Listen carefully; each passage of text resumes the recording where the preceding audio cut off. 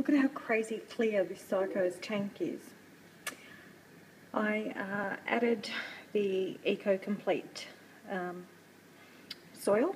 It's that thick. I don't know if you can see it. Yeah. And I planted my plants. And when I did that, it was really, really cloudy, like you couldn't even see the fish.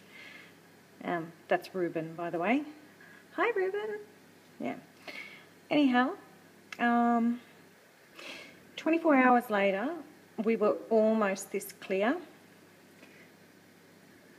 And now we are crystal clear. It's Ruben's first time with a filter.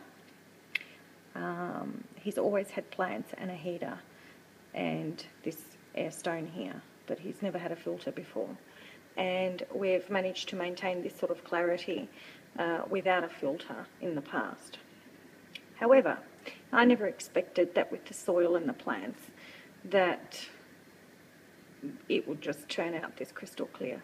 So I'm very impressed. And Ruben did not like his new home at first. He kept staying up at the top and he was being very much the drama queen about it. And it took him a good 24 hours before he would even get down to the bottom. Even with the persuasion of bloodworms, he just did not want any part of it. So here is his new tank. Well, it's not a new tank, but his new setup with the Eco Complete soil and a few new plants. And we're thinking of getting him some more plants this weekend because we're happy with this so far. It did take a while for the soil to arrive and I had received the plant first, so that's why it's looking a bit,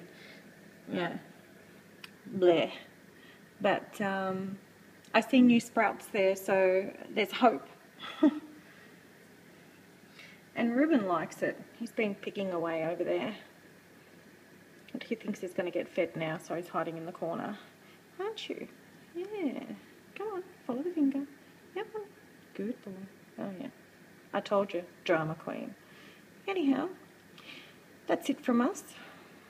Currently, very happy beta owner, and very happy to have added the Eco Complete and a filter. Here you are, Ruben. Yeah. He's a bit shy. Anyhow, bye.